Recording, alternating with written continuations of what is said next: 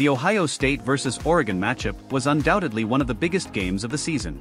The 32-31 loss left Buckeyes fans with a bitter taste of frustration, but it also ignited a new rivalry. And what happened right after the game may have added fuel to that fire. What one of Ohio State's top 5-star recruits had to say about Oregon is catching everyone's attention. Stay tuned to find out what Devin Sanchez had to say and what it could mean for the future of this epic matchup.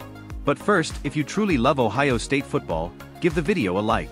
If you want to stay up to date with all the news from Ohio, subscribe to our channel right now to stay up to date with the latest news. Now, let's get to the facts. The matchup between No. 2 ranked Ohio State and No. 3 Oregon had all the makings of an epic battle. And that's exactly what we saw on the field. The Ducks pulled out a 32-31 victory, but this game was about more than just a score. It was a lesson for the Buckeyes, who had some key moments in the final minutes that could have changed the outcome of the game.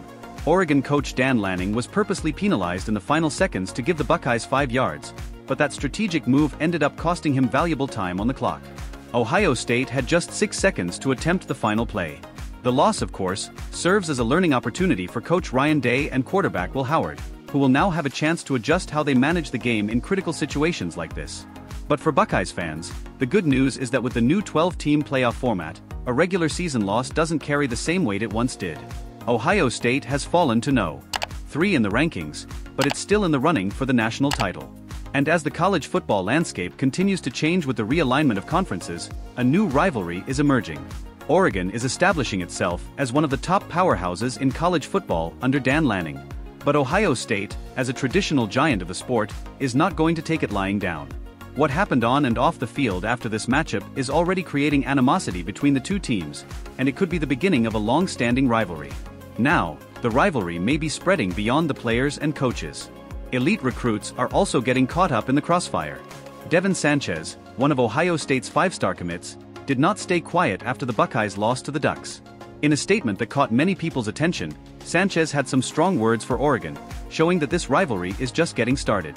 With the new playoff format and the realignment of the conferences, it would not be surprising to see Ohio State and Oregon face off again, perhaps in the playoffs. If that happens, we can expect even more tension, especially now that recruits like Devin Sanchez are adding fuel to the fire.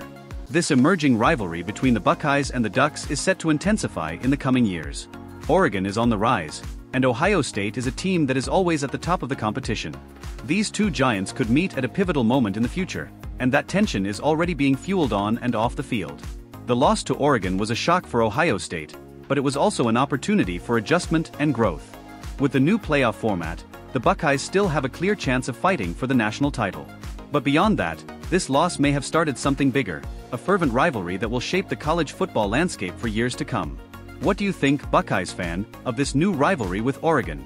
Do you think Ohio State will turn things around and get revenge in the playoffs? Leave your comment below. And don't forget to like, subscribe to the channel, and turn on notifications so you don't miss any updates on Ohio State football. See you in the next video.